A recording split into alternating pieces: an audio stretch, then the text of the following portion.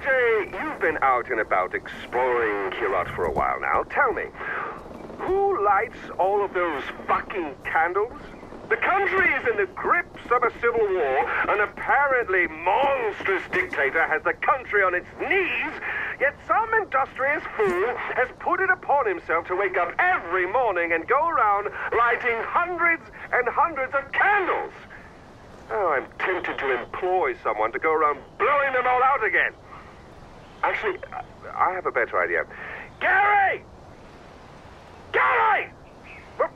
Put it down, this is important. Listen, candles are now illegal. What?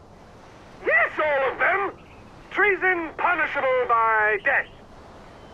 Thank you. And thank you, RJ. You just made my week.